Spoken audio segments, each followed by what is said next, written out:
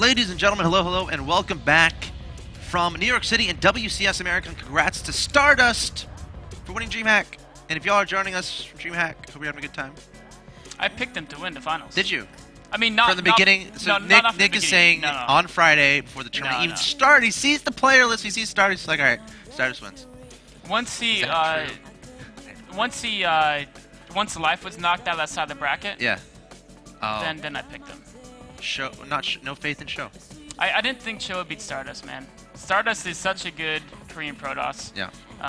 It's good. It's absolutely crazy. Yeah, Stardust really good. Pretty awesome name, Stardust. Like, let's be honest, he gets all the ladies. He does, and the cool thing about him is he has that Kessa background. Yeah. So his mechanics are so good, and that's one of the things people don't realize is that players that doesn't say mechanics, if they stick to just timing builds, they're almost unstoppable. Because, or if it goes to late game, then they focus on multitasking. Right. As long as it's not about one big engagement, as long as it's either multitasking or perfecting macro for time attack, those guys are just almost impossible to beat without that same training background. Yeah, great story there out of DreamHack. Congrats to Stardust. Also, really cool seeing him try to. His English is actually really good. Yeah, it was. That like really surprised me. Like in control, ask a question and fluent English flies out of Stardust. Really cool to see. But guys, coming up next, WCS America, we got the winners match between Oz and Sage. The winner of this best of 3 will advance to Premier League Season 2 to join the existing 19. No, 3 more than that. 22. The 22 players already qualified. Is that right? Do the math. Verify. Yes. Yes. Sick.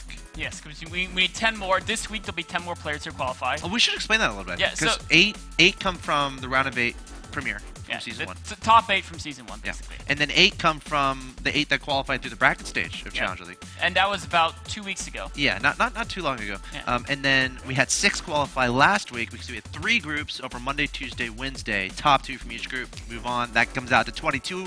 Get out calculators and verify it if you want, but I promise it's true. Nick is my calculator. Indeed. When I have a math problem, I just shout it across the room at home instead of pulling out a calculator. Nick, what's the answer to this? All right. So Oz versus Sage. We're currently in the lobby. Belshire Vestige. I'm asking if players are ready. But I think this might have been expected. Though Sen. Oh gosh, that was a good best of 3.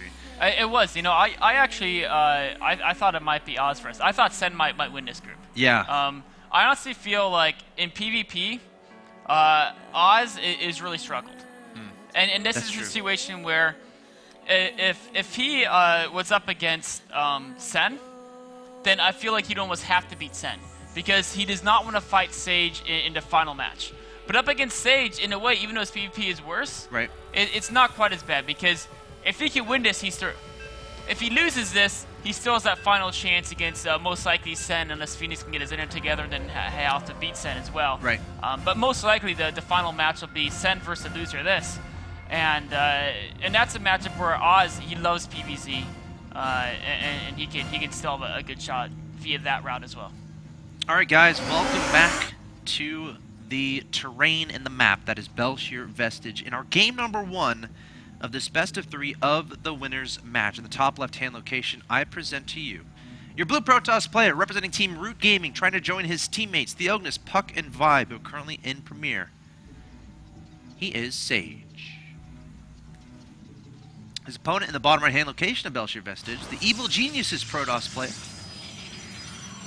trying to overcome his struggles in PvP as of late to get his spot into the Premier League of WCS America Season 2. I present to you, Oz. I just thought about that for a second as I realized that we may not see Sen make it through the Challenger League. Make it through, into Premier? Yeah. It could happen. Like, Sen is a guy, he made 4th in the global finals of WCS last year. Yeah. He's won like every event from Taiwan. He's played with the best in Korea, and he's prevailed almost as often as he's lost. I mean, this is a guy he's a match for the guys who play in the Challenger League in WCS Korea. And for him not to make it through the Challenger League in WCS America back into the Premier League Season 2 would just be absolutely huge. I mean, this is really the group of death when you think about it. Yeah, man. Yeah, I agree. This group is so tough. You know, for Sen to have to go up against Sage in the first match, and you know that first game, how deflating would that be? You know, he played so well throughout, and then all of a sudden just one thing goes wrong, right? He loses all those queens and engaging with half his army. It's you know, it's potentially heartbreaking. So, but you know, he's not out of it. It's important to know he's not out of it. Sen is waiting down below in the losers match. We'll have to see if Phoenix again can come back with good internet, or Sen will go to the final match of the day to play the loser of this game. But you know, he's not out of it just yet. But here we are, PvP best of 3, game 1. Oz is really focusing on gas. He got 2 gases before sidecar, which is fairly standard, but he also immediately put 3 probes on each gas the instant they finished, which is fairly unusual because it's really going to crimp your mineral economy quite early. When we see Sage, well, he also got the 2 gas before sidecar. He only had 2 on each for quite a long time. Now he has 3 on one and 2 on the other, and we can see that's why he's got 100 less gas in the bank, but 100 more minerals, and so their builds are already different in the opening. One player with more minerals, one player with more gas. And it's going to be interesting to see how that affects the first 5-6 minutes of the game. Beyond that, it'll probably balance out. But the first 5-6 minutes, the tech speed, the unit count, the expansion speed could all be greatly affected by a small deviation of just how many probes to put on gas. Now, I wonder if Sage can identify that, because I was watching his probe as he walked in. He didn't necessarily click on the gases, but he did obviously identify that there are 3 in each. Is that going to be enough to know, okay, my opponent is really prioritizing the gas in this game? It is. And if they're going that gas heavy, the first thing you check how many pylons are in the base, because you're worried about something like a proxy Stargate or something. Sure. You know, if you see enough pylons, you're not as worried about that. Next thing, thinking of, okay, that heavy gas, it could be straight to blink, it could be straight to DTs, and it basically means that you can't trust the first couple units you see. If they don't have a lot of gas early and you see them open with like 2 Stalkers and a Sentry, they're like, okay, there's no way they have a whole lot of extra gas and tech and safety fast. But if you know they have all that gas early on, you basically can't afford to trust the build based on their initial couple units. So we see a Dark Shrine has been the choice for Oz. Sage sending a Stalker across the right-hand side, spots his probe. Oh, that's big. That's And so important that he killed the probe. The pylon had to be canceled as well. Wow. So the most important part, okay, sending another probe out, very logical.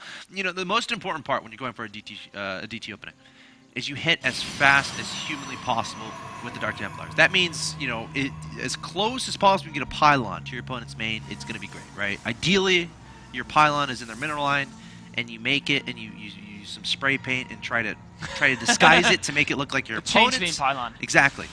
That's actually happened to me. There's like a pylon on my base that was mine, and then like an enemy DT comes out of nowhere. I'm like, what the heck? Of course, I go back and watch the replay and facepalm, but... Sage caught the first pylon, of course. Yes. Like you mentioned, Oz going DT rush, has to get the pylon up to send a second probe. He's going to get at the second pylon. But Sage, he's got this Observer already being chrono boosted, so he's not going to take too much damage to this. And now, Oz has a couple options. Okay, it looks like he's just going to expand behind us. And so he's going to be in a situation where he's going to be a little bit behind economically, because his expansion is later, but he has the constant threat of DTs. So that's always, it's nice to have that tech unlocked throughout the game. Server pops out. Maybe a bit of overkill. Yeah, for 1 DT, 2 force fields, and photon overcharge. I like the force fields because it would have gotten away without those. But the photon overcharge, it's actually, that could be super valuable. If Oz was going for, you know, a 4-gate follow-up, you would really want that to defend against a charge at Archon time. And of course, Sage is still a little bit in the dark about exactly how Oz is following up the DTs. Which is why he's chrono boosting out the Immortal, and now he's going to get a second Observer so he can send his first one out to get that very important scouting information. Yeah, we got that natural expansion being placed down for Oz. And no Hussein Phoenix is being sent out just yet. I don't think for either player, which is mildly interesting. Well, again, Oz knows what Sage is up to, more or less. Right, but like more from Sage's point of view, of course, using those force fields earlier, and then you don't necessarily know exactly what's coming next, so you want to be a little bit cautious. Keep the energy on those sentries, and not necessarily send that out. But I don't think he's spotted his opponent's natural expansion yet. But at this point, he can probably kind of guess because he's not being attacked. This one, yeah, exactly. If it was a Tempo 1 base plate attack, would have hit already. Yep. Or else just, I mean, Sage just defended without a problem. So he went ahead and cleaned up those pylons, and now, like you mentioned, Oz is sending out the hallucination scout. He wants to know, okay, I know my opponent expanded and went Robo, but how is he following this up? Is he doing something crazy like double Stargate? Is he going straight to Colossi? Is he going to get upgrades, Blink?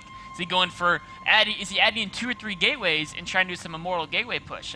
These are all very important things to know, because if your opponent is coming to attack, you know, okay, to just defend and we'll be ahead as long as they don't cut probes. If they're playing really greedy, you might need to accelerate your own pace or try to hit a time attack of your own. Double Jose Phoenix Scout there from Sage. Spotting 2 Immortals, spotting the Forge, spotting everything that's going on. Now, both these players know what the other is doing. So, Oz identifying the blink play from his opponent. Meanwhile, Sage spotting the unit comp of his opponent. And now we're seeing some progression into additional tech. We've got a High Templar Archives coming down from Sage. And it looks like Oz is going to be prioritizing the upgrades at this point, as far as attack upgrades are concerned. That's right. Both players are getting plenty of Immortals. One of the things is, if you don't have a couple Immortals out, Blink can be so scary. Because even if you have a lot of units, if you don't have the ability to just put a whole ton of damage out instantaneously, like with the Immortals and the fact that all the damage is front-loaded, right? It's 50 damage, boom, right off the bat, right when they hit.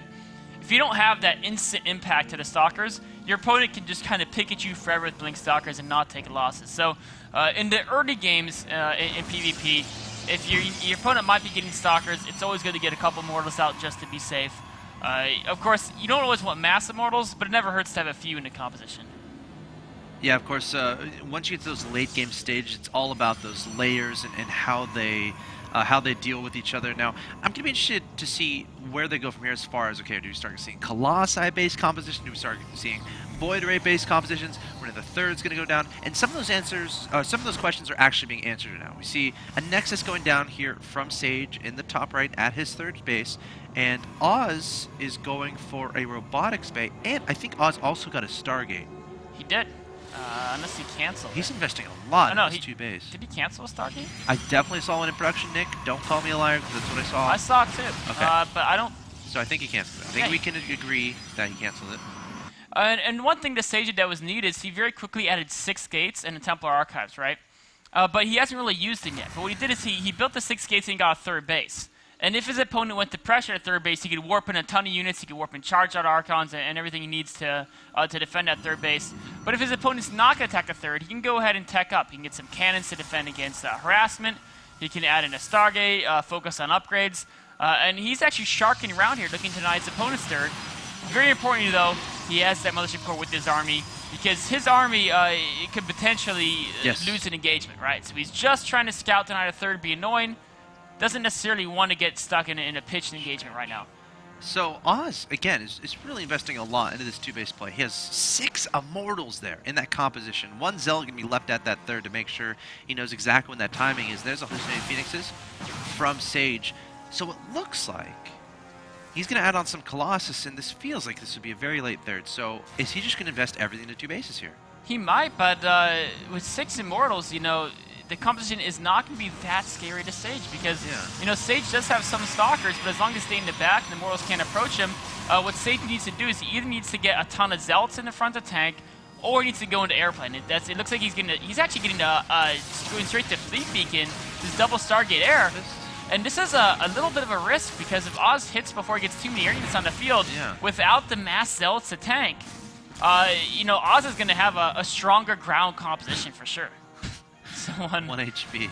Wow, that Zealot is definitely limping along right now. In fact, he just canceled the Fleet Beacon, adding in more gateways, because he realizes his opponent's doing a 2-base timing. Okay, the longer this goes along, the better position Sage is in. He has 3 bases, economy is better. The more money, the more time, the more units in his composition. Oz knows this, he's going to hit as fast as possible. He has 3 devices that crush force fields from his opponent. 2 Archons and a Colossus. A Time Warp coming down here from Oz, but he's backing up.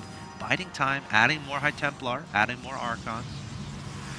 You know, Sage has a really good position defending this ramp, and if he can get 4 to 6 Void Rays, and focus on the Colossi break. Oh, a nice pickoff there. Takes down Mothership Core. Oz might commit it himself. Oh my god, the Time Warp hitting everything on this ramp. Sage with a brilliant concave. Another Time Warp going down. We're seeing a bit of a Venn diagram there. I wonder if units are double slowed. It's 2 Time Warps on top. But anyway, we got Void Rays activating. Prismatic alignment to take down armor units potentially. I mean, that attack just had no chance by Oz there. His Immortals couldn't really get into action. They were shooting other Immortals. They were shooting Zealots.